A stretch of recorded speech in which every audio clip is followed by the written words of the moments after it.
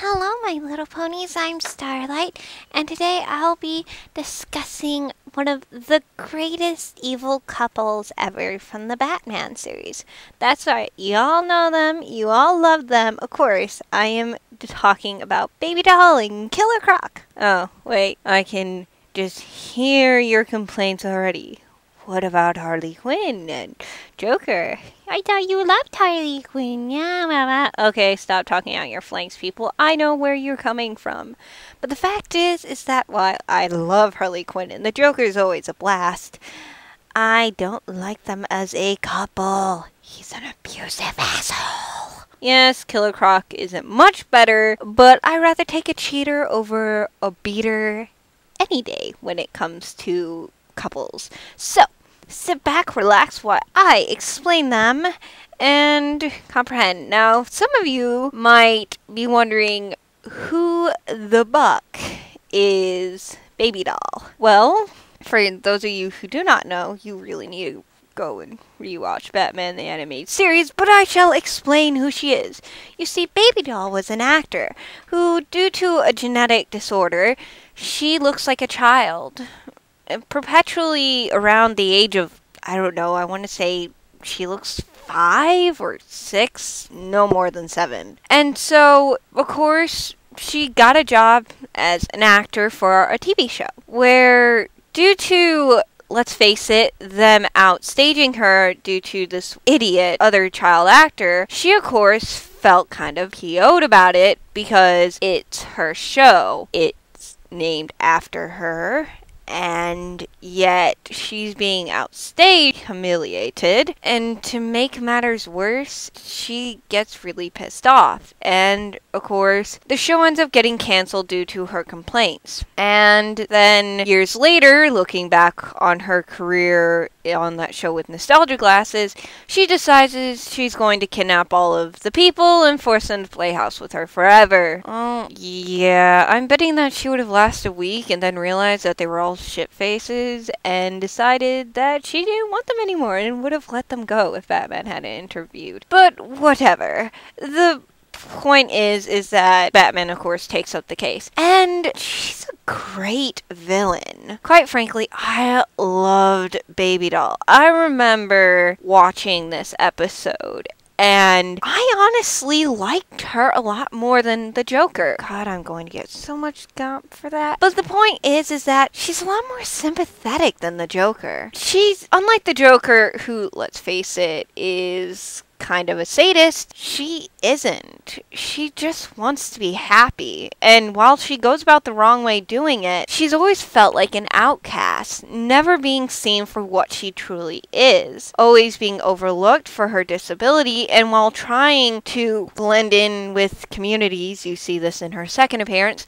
she is constantly being seen for what she was and not what she is. And it hurts her and makes her a little crazy. But let's face it, if you are trapped in the body of a 5-year-old for your entire life, you might be a little psychosomatic too. And so that also brings me to a point that I want to stress about her. I know this is supposed to be about her and Killer Croc, but I want to explain thoroughly who Baby Doll is the last scene of when her first appearance.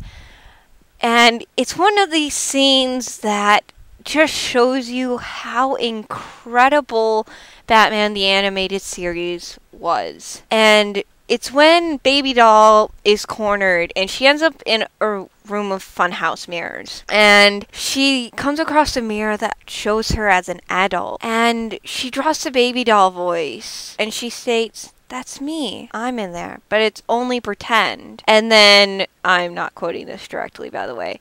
And then she sees Batman's reflection and she screams, "Why couldn't you just let me pretend?" And she shoots the mirrors and eventually comes to the mirror that shows her what she truly wants to be. And she shoots it. And it breaks her. She ends up crying in Batman's arms. Which, by the way, seems to be the main thing with Baby Doll. Batman never really beats her up or anything like that, which is understandable because even though they go to extremes to show that she isn't a little kid, she still looks like a little kid. Yeah.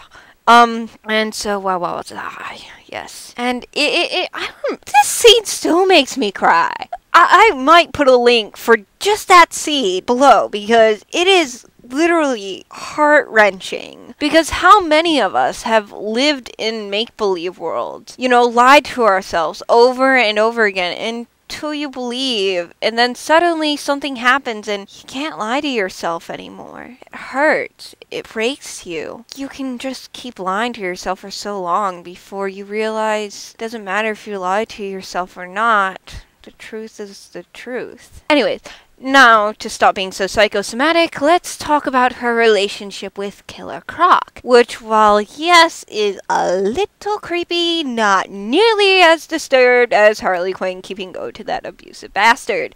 So, let's sit down and talk. Killer Croc. You all know who Killer Croc is. He's pretty much an idiot who... I think he actually had his start in Spider-Man, and he is a mutant crocodile human. I seriously don't really know his backstory in the comics. I don't know if it's the same one as in Spider-Man or not. I am not quite sure if Spider-Man and Batman even shared the same publishing thing, DC or Marvel. I'm not good with remembering which group is for which. So, where was I at? Ah, yes. Killer Croc. He's an idiot. I mean, really, he's as dumb as a bag of rocks. But he does make a speech that connects to Baby Doll's heart. She sees him on TV stating that he never had a chance in society because he looked different. Remind you of anybody? It sure did Baby Doll. So after he gets recaptured by Batman, she then goes and talks to him. She then intervenes. Oh, by the way, this is all after the reanimation thing. And, Baby Doll doesn't look so cute anymore. She kinda looks creepy. Seriously. She looks like one of those creepy dolls your grandmother owns. So, onward. So, of course, Killer Croc, being the idiot he is, and not seeing the fact that she's the best thing he's got, even though she looks like a child, and I don't want to even imagine that, but... he 2 times her, as she puts it. He made little trips to the dock. I'm not lying. He literally went to the docks and was hanging around with some floozies. While anyone would want to make out with a crocodile, I do not know. I don't even think crocodiles fit into the furry fandom, because crocodiles aren't furry. And yes... I am well aware that an animal doesn't have to be furry to be liked in the furry community, but it sure helps to be cute. Crocodiles aren't that cute, unless they're like little babies. They're adorable. Have you ever seen a baby right. I am a serious hardcore reviewer. Back on track. And the relationship is actually kind of weird, but better than some of the relationships I've seen in the Batman universe. Just saying.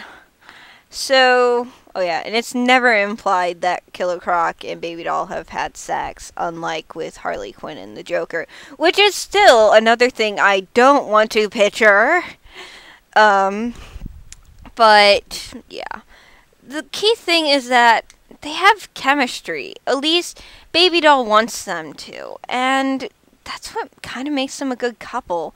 See, Baby Doll is smart. Like, if she didn't have this disability, she would probably be running Gotham in some upscale office somewhere. She would be a beautiful, confident businesswoman running Gotham from behind the scenes. And because of this disease, she never got that chance. She literally did jobs that she could, being an actress, which is okay, but then again, she never really seemed like she ever had people who cared about her. Not really. And the fact that Killer Croc, well, never seemed to show much affection towards her, it's kind of sad. I would like to believe that Killer Croc did show affection to her, just because she is such a sad soul. All she wants is to be loved. She was shown to be working a natural job and to be doing just fine, although miserable. And then she felt like she made a connection with Killer Croc and only got back into crime for Killer Croc because that's what he probably wanted her to do. And so she created plans, and, well, I wish their love could have lasted. Because I really do believe that Baby Doll deserves love. Who knows? Maybe she'll find it one day. I like to believe. And hopefully she is brought back. Because she is a fantastic character. And why the fuck have they stopped showing her? I mean, I would really like it if they brought Baby Doll back. Well, Starlight Pony shutting out, and as always, don't forget to sparkle. And if you like this video, don't forget to click the subscribe button below and become a member of the Star family and give a star its tail.